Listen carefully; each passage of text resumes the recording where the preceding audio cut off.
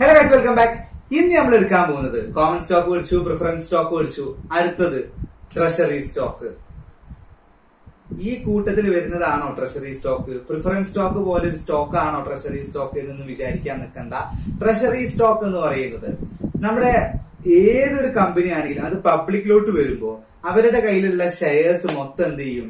പബ്ലിക്കിൽ അങ്ങോട്ട് ഇഷ്യൂ ചെയ്യും, അല്ലെ? കംപ്ലീറ്റ് ആയിട്ട് ഇഷ്യൂ ചെയ്യണമെന്നില്ല, അത് നമ്മൾ ഡിസ്കസ് ചെയ്യും. എന്തായാലും അവരുടെ കയ്യിലുള്ള ഷെയർ പബ്ലിക്കലി ഇഷ്യൂ ചെയ്യും. ഈ ഇഷ്യൂ ചെയ്തിട്ടുള്ള ഈ ഷെയർ കമ്പനിക്ക് തന്നെ തോന്നുക, ഇതിപ്പോ ഫുള്ള് ഇപ്പോ പബ്ലിക്കിന്റെ കയ്യിൽ വേണ്ട, നമുക്കത് തിരിച്ചു വാങ്ങാം കുറച്ച് എന്ന് വിചാരിച്ച് കുറച്ച് അവര് തിരിച്ച് കമ്പനി തന്നെ പബ്ലിക്കിന്റെ കയ്യിൽ നിന്ന് പർച്ചേസ് ചെയ്ത് കമ്പനി തന്നെ സ്വയം കയ്യിൽ വെച്ച് കഴിഞ്ഞാൽ ഇതിനെയാണ് ട്രഷറി സ്റ്റോക്ക് എന്ന് പറയുന്നത്.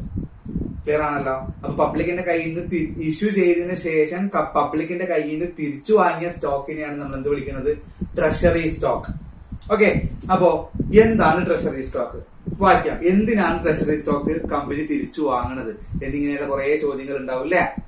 Treasury stock is a share of a company that have been sold to investors and later പിന്നീട് reacquired by the company. തിരിച്ച് കമ്പനി തന്നെ വാങ്ങി. The company has become a holder of its own shares and may either return the shares or hold them for sale at a later time. ഒന്നെങ്കിൽ അത് അവർ തന്നെ സ്വയം hold ചെയ്ത് വെക്കും, അല്ലെങ്കിൽ ഈ തിരിച്ചു വാങ്ങിയിട്ട് അതങ്ങ് പിരിച്ചുവിടും. ഇനി ഇതിന്റെ ഇങ്ങനെ ഷെയറിന്റെ ആവശ്യമില്ല എന്ന് പറഞ്ഞിട്ട് എന്ത് ചെയ്യും? അത് റിട്ടയർ ചെയ്ത് പിരിച്ചുവിടും. ഇങ്ങനൊക്കെ ചെയ്യും. ഇനി ഇതൊക്കെ എന്തിനാ ചെയ്യുന്ന? കാരണങ്ങൾ വേണല്ലോ. അപ്പോ may be to temporarily provide A market for it shares, അല്ലെങ്കിൽ ടു റീകൺസോളിഡേറ്റ് ഓണർഷിപ്പ് ഒന്ന്. ഇപ്പൊ കുറെ ഓണർമാരുണ്ടല്ലേ പബ്ലിക്കില്, ഇതൊന്ന് കുറയ്ക്കാൻ വേണ്ടിയിട്ട്, ഓണേഴ്സിന്റെ എണ്ണം കുറയ്ക്കാൻ വേണ്ടിയിട്ട് ഈ ഷെയറുകളൊക്കെ എന്ത് ചെയ്യും? തിരിച്ചു വാങ്ങി കയ്യിൽ വെക്കും. പിന്നെ as an investment if the company things it shares are under valued. ഇതാണ് മെയിൻ പോയിന്റ്. കമ്പനിക്ക് തോന്നുകയാണ് ഇപ്പൊ എന്റെ മാർക്കറ്റില് എന്റെ ഷെയറിന് തീരെ വിലയില്ല, ആളുകൾ ഇതിന് വില കുറച്ച് കാണുന്നു, അണ്ടർ വാല്യൂ ചെയ്യുന്നു എന്ന് വിചാരിക്കുമ്പോ കമ്പനിക്ക് ഒരു ഐഡിയ തോന്നുക, ഇതിന്റെ റേറ്റ് കൂട്ടണല്ലോ. ഇതിന്റെ റേറ്റ് കൂട്ടാൻ എന്ത് ചെയ്യും? ഇപ്പൊ നമ്മളെ നാട്ടിലൊക്കെ ഉള്ളിന്റെയും തക്കാളിന്റെ ഒക്കെ വില കൂടുന്നതുകൊണ്ടാ നമ്മളെ മറ്റേ ഒരു തമിഴ് പടം ഉണ്ട്, എന്തായാലും പോട്ടെ, ഉള്ളിന്റെ തക്കാളിന്റെ ഒക്കെ വില കൂടുന്നത് എന്താ വെച്ചാല് ഈ സാധനങ്ങൾ അവർ പൂത്തി വെക്കും. അവരുടെ കയ്യിലുണ്ടാവും, എന്നാൽ ഈ സാധനങ്ങൾ പൂത്തി വെക്കും. അതെന്തിനാ? നാട്ടില് ഈ ഉള്ളിയും തക്കാളിയൊക്കെ കിട്ടാതാവുമ്പോ എന്ത് പറ്റും? ഇതിന്റെ വില തന്നാലെ കൂടും. അപ്പൊ ഇതിന് വില കൂടുന്ന സമയത്ത് ഈ സാധനമൊക്കെ പാടം എന്ത് ചെയ്യും? തിരിച്ചു മാർക്കറ്റിൽ കറക്കും. അറിയാലോ ഈ സംഭവം, അറിയാലോ. ഇതേപോലെ ഈ സ്റ്റോക്കിൽ നടക്കുന്നുണ്ട്. ഇപ്പൊ അടുത്ത് നമ്മുടെ അദാനി ഗ്രൂപ്പ് തകർന്നതൊക്കെ അറിയാലോ. ഹിസൻബർഗിന്റെ റിപ്പോർട്ട് വന്നത് അവർ കണ്ടുപിടിച്ചത് തന്നെ ഈ ഒരു ഫ്രോഡാണ് അവര് ചെയ്തത്. ഇതിന്റെ ഒരു ഫ്രോഡ് എന്ന് പറയാൻ പറ്റില്ല, പക്ഷെ അവർ ചെയ്തത് ഈ ഒരു പരിപാടി. അവർ ചെയ്തത് എന്താന്ന് വെച്ച് കഴിഞ്ഞാല് അദാനിയുടെ സ്റ്റോക്കിന്റെ പ്രൈസ് കൂട്ടാൻ വേണ്ടിയിട്ട്, പ്രൈസ് എപ്പോഴാ കൂടാ? കൂടുതൽ കസ്റ്റമേഴ്സ് വേണം, സാധനം തികയരുത്. കൂടുതൽ കസ്റ്റമേഴ്സ്, സാധനം തികയരുത്, തെന്നാലേ സാധനത്തിന്റെ പ്രൈസ് കൂടൂലേ? അപ്പൊ എന്ത് ചെയ്തെന്ന് വെച്ച് കഴിഞ്ഞാൽ ഇഷ്യൂ ചെയ്ത ഷെയറുകൾ കുറേയൊക്കെ ഇവർ തന്നെ പർച്ചേസ് ചെയ്ത് കയ്യിൽ വെച്ചു, ട്രഷറി സ്റ്റോക്ക് ആയിട്ടും ഇങ്ങനെയൊക്കെ വെച്ചു. ഇങ്ങനെ വെച്ച് കഴിഞ്ഞാൽ എന്താ പറ്റുക? കാരണം കുറെ ആളുകളുണ്ട് മാർക്കറ്റിന്റെ അകത്ത്. അദാനി എന്നുള്ള പേര് കണ്ടിട്ട് കുറെ ആളുകൾ വരും, പക്ഷേ ഇവർക്കൊന്നും വാങ്ങാൻ മാത്രമുള്ള സ്റ്റോക്ക് എവിടെ ഉണ്ടാവില്ല? മാർക്കറ്റിൽ ഉണ്ടാവില്ല. ഈ മാർക്കറ്റിൽ ഈ സാധനത്തിന്റെ വില തന്നാലെ കൂടും. അങ്ങനെയാണ് അദാനിന്റെ റേറ്റ് കൂടിയത്. അതൊരു കാരണം മാത്രം കേട്ടോ. അതാണ് അത് കണ്ടുപിടിച്ച ഒരു ഇത്. അപ്പൊ ഇങ്ങനെ നമുക്ക് എന്ത് ചെയ്യാൻ പറ്റും? അണ്ടർ വാല്യൂ ആയിട്ട് കിടക്കുന്ന സ്റ്റോക്കുകളുടെ റേറ്റ് കൂട്ടാൻ പറ്റും. എങ്ങനെ? നമ്മുടെ കയ്യിൽ വെച്ചാൽ മതി. സാധനത്തിന്റെ എണ്ണം കുറയുമ്പോൾ തന്നെ അതിന്റെ വില കൂടിക്കോളും. അപ്പൊ ഇതിനൊക്കെ വേണ്ടിയിട്ട് അല്ലെ? ഓക്കെ അല്ലെ? പിന്നെ ഇതെന്തിനു ഉപയോഗിക്കും? To use the shares four A stock dividend, four resell them and to use them as A share based payment. Stock dividend, stock split, ഇങ്ങനെ കുറെ സാധനങ്ങൾ നമ്മൾ പഠിച്ചിട്ടുണ്ട് അല്ലെ കഴിഞ്ഞ വീഡിയോയില്. ഇങ്ങനെയൊക്കെ കൊടുക്കണമെങ്കിൽ അവരുടെ കയ്യിൽ സ്റ്റോക്ക് വേണ്ടേ, ഷെയർ വേണ്ടേ? അപ്പൊ അതിനൊക്കെ വേണ്ടിയിട്ടും ഇവരെന്ത് ചെയ്യും? കയ്യിൽ പർച്ചേസ് ചെയ്ത് വെക്കും. എന്നിട്ട് അവർക്ക് തന്നെ സ്റ്റോക്ക് ഡിവിഡൻഡ് ആയിട്ടും സ്പ്ലിറ്റ് ആയിട്ടും റീസെൽ ചെയ്തൊക്കെ അവർക്ക് തന്നെ അത് കൈമാറും. ക്ലിയർ ആണല്ലോ? അപ്പോ ട്രഷറി സ്റ്റോക്ക് ഒരു അസറ്റ് ആണോ, അതോ ഒരു ലയബിലിറ്റി ആണോ, അതോ ഒരു ഇക്വിറ്റി ആണോ? അല്ല, ഇത് മൂന്നും അല്ല. അസറ്റും അല്ല, ലയബിലിറ്റി അല്ല, ഇക്വിറ്റി അല്ല. സ്വന്തം കമ്പനിയുടെ സ്റ്റോക്ക് അവരുടെ കയ്യിൽ തന്നെ നോക്കുന്ന അസറ്റ് എന്ന് വിളിക്കാൻ പറ്റുമോ? അത് വേറെ ആൾക്കാരുടെ കയ്യിൽ വെച്ചിട്ട് അതിന് പൈസ കിട്ടണം. അത് സ്വന്തം കമ്പനിയുടെ സാധനം കയ്യിൽ തന്നെ വെച്ചാൽ അത് ബാധ്യത ആവുമോ? സ്വന്തം കമ്പനിയുടെ സാധനം നമ്മുടെ കയ്യിൽ തന്നെ വെച്ചത് ഈ കമ്പനിയുടെ പേരിൽ ഇക്വിറ്റി ആവുമോ? അത് ആരെങ്കിലും വാങ്ങി അതിന് പൈസ തന്നാലല്ലേ ഇക്വിറ്റി ആവുള്ളൂ, അല്ലെ? അപ്പോ treasury stock is not an asset, not A liability or equity. Okay, Owner's equity may be reduced by debiting an account called treasury stock. Is a contra equity account. ഈ ഓണേഴ്സ് ഇക്വിറ്റി കുറയും ഈ സാധനം നമ്മുടെ കയ്യിൽ വന്നു കഴിഞ്ഞാൽ.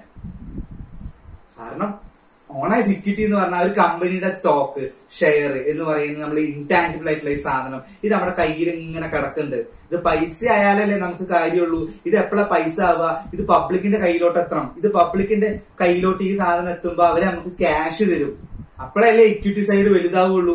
അല്ലാതെ ഇത് ഞാൻ എന്റെ കയ്യിൽ ഇങ്ങനെ നമ്മളെ മണപ്പുറത്തിന്റെ ഒരു പരസ്യം കേട്ടിട്ടില്ലേ, വീട്ടിൽ സ്വർണം വെച്ചിട്ട് എന്തിനാ എന്ന് പറയുന്നത് അല്ലെ? അത് കൊണ്ടുപോയി കൊടുത്തു കഴിഞ്ഞാൽ സ്വർണം ഇങ്ങനെ കയ്യിൽ കെട്ടിപ്പിടിച്ചിരുന്ന പൈസ ആവോ? ഇല്ലല്ലോ. ഈ സാധനം കൊണ്ടുപോയി മാർക്കറ്റിൽ കൊടുക്കണ്ടേ, അപ്പോഴല്ലേ ക്യാഷ് കിട്ടുള്ളൂ. അതേപോലെ തന്നെ നമ്മുടെ കയ്യിൽ ഈ സ്റ്റോക്ക് ഇങ്ങനെ കയ്യിൽ വെച്ചിട്ട് വല്ല കാര്യമുണ്ടോ? ഇല്ല. ഇത് നമ്മൾ മാർക്കറ്റിൽ കൊണ്ടുപോയിട്ട് എന്ത് ചെയ്യണം? കൊടുക്കണം, പബ്ലിക്കിന് കൊടുക്കണം. അപ്പോഴേ നമുക്ക് അവരെന്ത് ചെയ്യുള്ളൂ? കാശ് വരുള്ളൂ. അപ്പോഴേ ഇക്വിറ്റി സൈഡ് വലുതാവുള്ളൂ അല്ലെ? അപ്പൊ നമ്മുടെ കയ്യിൽ ഇങ്ങനെ വെച്ച് കഴിഞ്ഞാൽ ഇക്വിറ്റി സൈഡ് ചെറുതാവത്തേ ഉള്ളൂ. ഓക്കെ അല്ലേ? സെറ്റ് അല്ലേ? എന്തൊരു നല്ല ഉദാഹരണങ്ങളാണ് അല്ലെ? ഇനി ക്ലാസിഫിക്കേഷൻ ഓഫ് ഷെയർസ്. ഇതുകൂടി കഴിഞ്ഞാൽ വീഡിയോ കഴിഞ്ഞിട്ടാ. 3 തരം ക്ലാസിഫിക്കേഷൻ ഉണ്ട്. ഒന്ന് ഓതറൈസ്ഡ് ഷെയർ. എന്താണ്? ഒന്ന് authorised share, 2 issued share, 3 outstanding share. 3ഉം ഒരേ ഓർഡറിലാണ് വരിക. ഓതറൈസ്ഡ് ഷെയർ എന്ന് പറഞ്ഞു കഴിഞ്ഞാൽ നമ്മുടെ ഒരു കമ്പനി പബ്ലിക്കിലോട്ട് വരാൻ വിചാരിക്കുകയാണ്.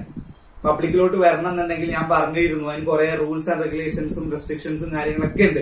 അവർ പറയുന്ന രീതിയിൽ നമ്മൾ കമ്പനി വളരണം, കമ്പനിക്ക് ഇത്രത്തോളം ടേൺ ഓവർ വേണം എന്നിങ്ങനെയുള്ള കണക്കും കാര്യങ്ങളൊക്കെ ഉണ്ട്. കമ്പനിയുടെ current ratio എത്രയായിരിക്കണം, ഡെപ്റ്റ് to equity ratio എത്രയായിരിക്കണം, കുറെ കണക്കും കാര്യങ്ങളൊക്കെ ഉണ്ട്. അപ്പൊ ഇതൊക്കെ കമ്പനി മീറ്റ് ചെയ്താൽ മാത്രമേ കമ്പനിക്ക് IPOയില് വരാൻ കഴിയുള്ളൂ, ഇനീഷ്യൽ പബ്ലിക് ഓഫറിംഗിൽ വരാൻ കഴിയുള്ളൂ. അങ്ങനെയാണല്ലോ അപ്പൊ നമ്മള് പബ്ലിക് മാർക്കറ്റിലോട്ട് എൻട്രി ചെയ്യാം.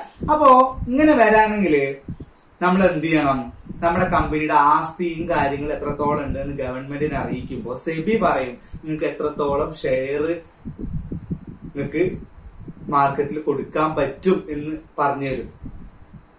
അപ്പോ ഇതിനെയാണ് ഓതറൈസ്ഡ് ഷെയർ. അപ്പൊ പറയാണ് നിങ്ങളുടെ കമ്പനി ഇപ്പൊ അത്യാവശ്യം കുഴപ്പമില്ല, നല്ലൊരു കമ്പനിയാണ്, ആസ്തികളൊക്കെ ഉണ്ട്, ഞാൻ നിങ്ങൾക്ക് ഓതറൈസ് ചെയ്യുന്നു, നിങ്ങൾക്ക് 1 lakh ഷെയർസ് എന്ത് ചെയ്യാൻ പറ്റും? മാർക്കറ്റിൽ നിങ്ങൾക്ക് ഇഷ്യൂ ചെയ്യാം എന്ന് ഞാൻ നിങ്ങൾക്ക് ഓതറൈസേഷൻ തരികയാണ്. ഇനി നിങ്ങൾക്ക് എന്ത് ചെയ്യാൻ പറ്റും? 1 ലക്ഷം ഷെയർസ് നിങ്ങൾക്ക് മാർക്കറ്റിൽ വിൽക്കാൻ പറ്റും അല്ലെ?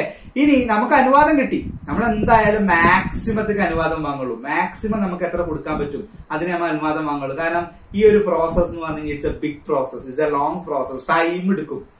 നമുക്കിപ്പോ ഞാൻ പറയാം എനിക്ക് കുറച്ച് ഓതറൈസേഷൻ മതി, അധികം ഒന്നും വേണ്ട. ഇപ്പൊ 10,000-നുള്ള അനുവാദം തന്നാൽ മതി എന്ന് പറഞ്ഞു. 10,000-നുള്ള അനുവാദം വാങ്ങി. ഇനി അത് തികയണില്ലല്ലോ, ഇനിയും വേണം ഒരു 10,000. വീണ്ടും അങ്ങനെ ചെല്ലാൻ തന്നു കഴിഞ്ഞാൽ കിട്ടായൊന്നുമില്ല. പക്ഷെ ഇറ്റ്സ് എ ലോങ് പ്രോസസ്. എന്തെല്ലാം പണികളുണ്ടെന്നറിയാം. കുറെ CA-കാരൊക്കെ ഉൾപ്പെടുത്തിക്കൊണ്ട് ഒരു വലിയ പ്രോസസ്സാണ്. അത് നല്ല കോസ്റ്റിന് ചെലവുണ്ട്. അപ്പൊ തുടക്കത്തിൽ തന്നെ നമ്മൾ എന്ത് ചെയ്യും? ഇതിനുള്ള ഫുൾ ഓതറൈസേഷൻ കിട്ടുമെന്ന് നോക്കിയിട്ട് അത്രയും നമ്മൾ കയ്യിൽ വാങ്ങി വെക്കും. ഇപ്പൊ 1 ലക്ഷം ഓതറൈസേഷൻ നമുക്ക് കിട്ടി. ഇനി ഇതൊക്കെ കൊണ്ടുപോയിട്ട് ഞാൻ എന്ത് ചെയ്യും? ഇഷ്യൂ ചെയ്യണം നല്ല നിർബന്ധമുണ്ടോ? ഇല്ല.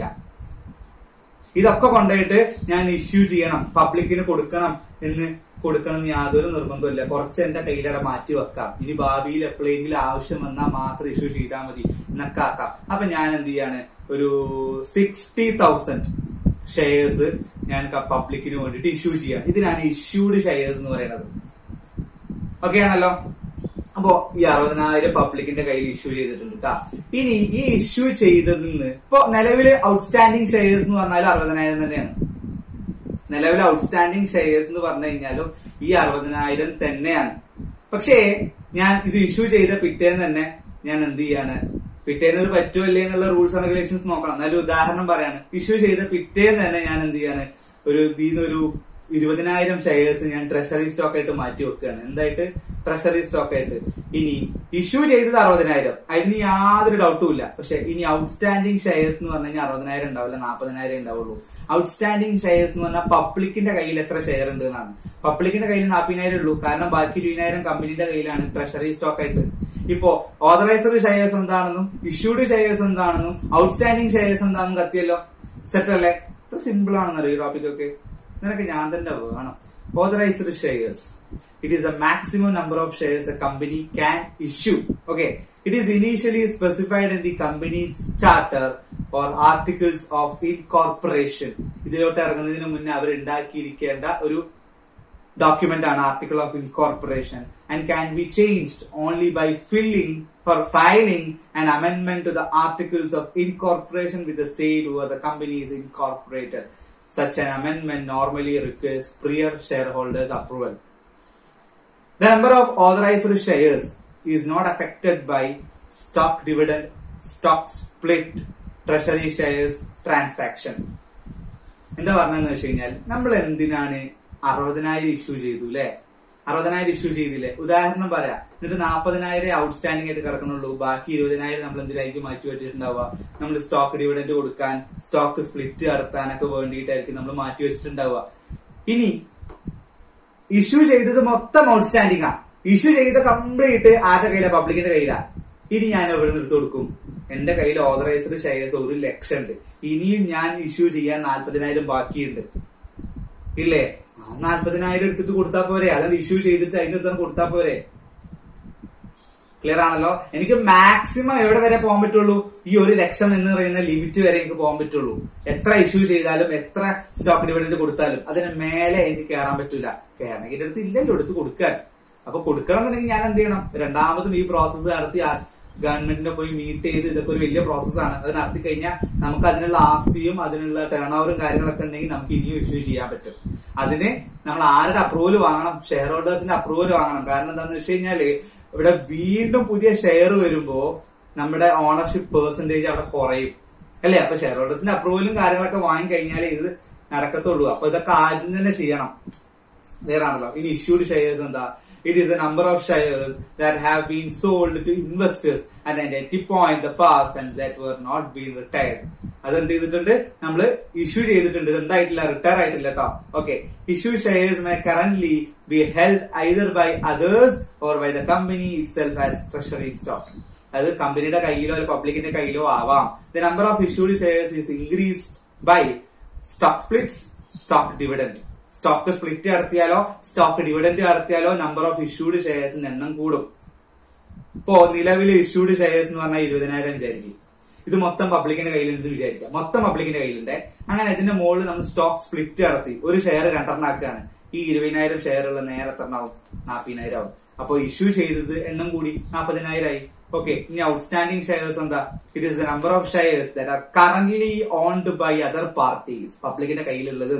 The number of shares outstanding is increased by കൂടും. എപ്പോ? ബോത്ത് സ്റ്റോക്ക് സ്പ്ലിറ്റ് നടത്തുമ്പോ അറിയാലോ, ആൻഡ് സ്റ്റോക്ക് ഡിവിഡന്റ് കൊടുക്കുമ്പോ വീണ്ടും കൂടും. ഡിക്രീസ്ഡ് ബൈ കുറയും. എങ്ങനെ? Treasury share purchase, treasury stock ചെയ്ത് കഴിഞ്ഞാൽ. And increased if the treasuries are subsequently resold and invested. ഈ തിരിച്ചു വാങ്ങിയ ട്രഷറി സ്റ്റോക്ക് തിരിച്ചു നമ്മൾ പബ്ലിക്കിനെ കൊടുത്തു കഴിഞ്ഞാൽ വീണ്ടും അത് തിരിച്ചു കൂടും. ക്ലിയർ ആണല്ലോ? അപ്പോ ഇത്രയും കാര്യങ്ങളായിരുന്നു ട്രഷറി സ്റ്റോക്കിന്റെ അകത്ത് പഠിക്കാനുള്ളത്. ട്രഷറി സ്റ്റോക്ക് എന്താണെന്നും അതിന്റെ റീസണും പിന്നെ 3 ടൈപ്പ് ഷെയർസും, ഓതറൈസ്ഡും ഇഷ്യൂവും ഔട്ട്സ്റ്റാൻഡിങ്ങും പക്കായിട്ട് കത്തിയിറക്കുണ്ടല്ലോ അല്ലെ? അപ്പൊ നമുക്ക് അടുത്ത വീഡിയോയിൽ കാണാം. ഇതിന് നോട്ട് താഴെയുണ്ട്. ടെക്സ്റ്റ് ബുക്ക് വായിക്കാൻ മറക്കരുത്. ക്വസ്റ്റ്യൻസ് ചെയ്ത് നോക്കുക.